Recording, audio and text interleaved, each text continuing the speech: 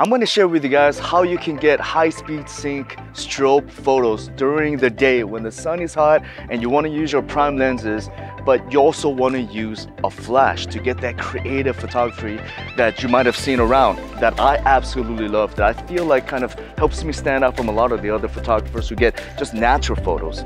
So I'm going to talk to you guys about what high-speed sync is all about and how you could get that signature look. Let's go into it.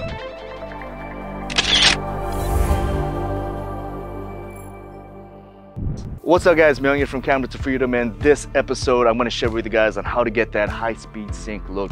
The sun is right behind me and you want to use a prime lens, right? Like an 85mm f1.8, 50mm, 35mm. You can't normally use a flash because now your shutter is at, let's say, 1,000, 2,000, and then you have to make sure that your flash is fast enough or has the ability to high-speed sync with your camera setting.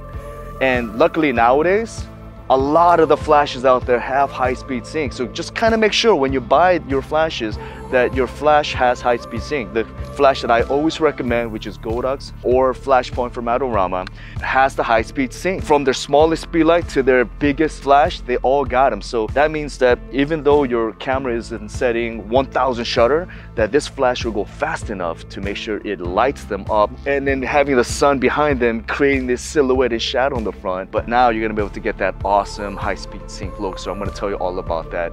The very basic is, of course, putting this strobe on top of the tripod. That's what I used to do for a couple of years. I actually enjoyed it because it was so light and easy to carry. The downfall of it is that it causes harsh lines. So if you were to get a wide angle photo, I actually enjoy using flash without softbox because it is stronger. Obviously, being a speedlight, it's not as strong as those big flashes out there, right?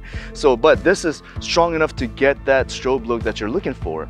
But it does create harsh lines. So once you start getting closer to your couple, then that's when you have to start using soft boxes. Then you get that soft professional look that everybody loves. And instead of using those expensive flashes to get that look, you could just do it with a speedlight.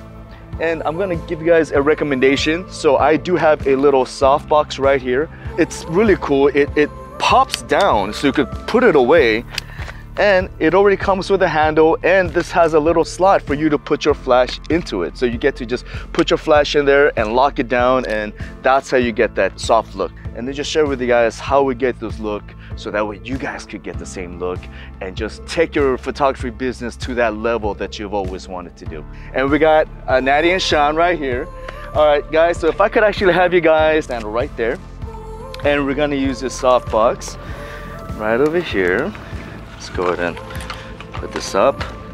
And Michaela, we're gonna take turns holding this light just because it's so windy, and then I'm gonna take photos and you're gonna take photos, and we're gonna keep going back and forth and things like that, okay? Let's do it. Just to let you know, the Speedlight typically isn't that strong, right? For high-speed sync, you want a big, strong flash to pull that powerful flash off when the sun is out, because you want to kind of match the sun power.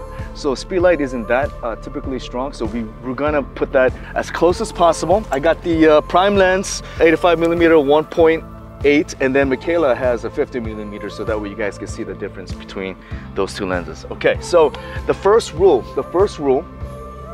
is that we want to use the light against the sun. So if the sun is behind them, you want the sunlight, you want this flash to be directly in the opposite direction. That means that if the sun is right behind them, instead of the flash coming off to the right side, we're gonna put it on the left side, so that way it matches and they're just hitting each other, because the sun will light up their back and give them a nice little rim light on the back side, but this will light up the front, lighting their whole front side up for a good, nice photo. Okay, so right over here. First off, I would love for you guys to hold each other. I want to see how you guys hold each other normally. Normally? Good, okay, good. We're gonna start off with this, and then I'm gonna pose you guys a little bit and so on, okay? A good rule of thumb is that if you're not sure about what setting to get, you could actually put your camera on aperture mode, turn off the flash, and take a quick photo. ISO at 160, and I'm gonna take a shot. And then on the camera on the top, it'll kind of tell me like the shutter is at 8,000 and then the aperture is at 1.8. So it's a good starting point. So we're gonna bring the ISO down to 100 to kind of help out with the sun. And then now we're gonna go to manual mode and change the setting so that we could get a similar look. There you go, 1, 2, 3.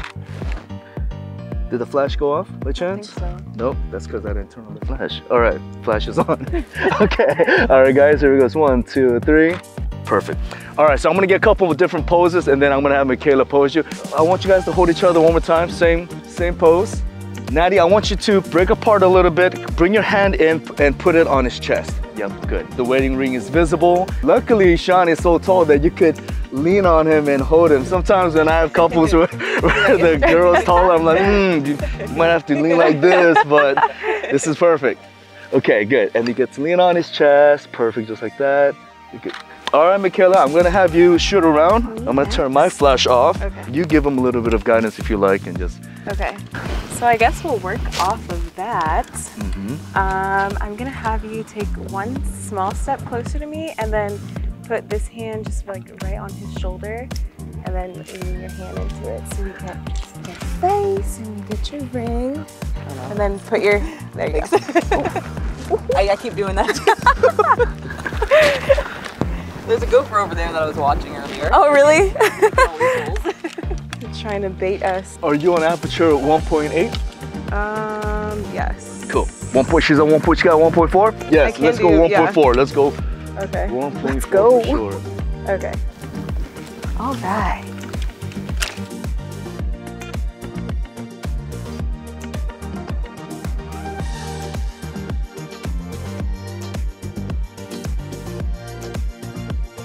High Speed Sync photos. Oh, so good. I like that. So good. Dress is doing your favorites. Prom style photo, looking good.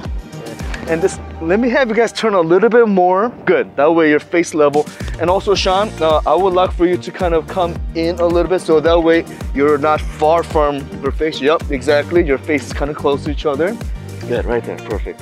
1, 2, 3, excellent. Couple more.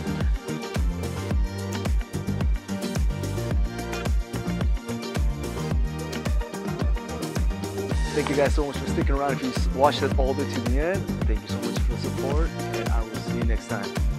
All right, let's go. Woo! Yes.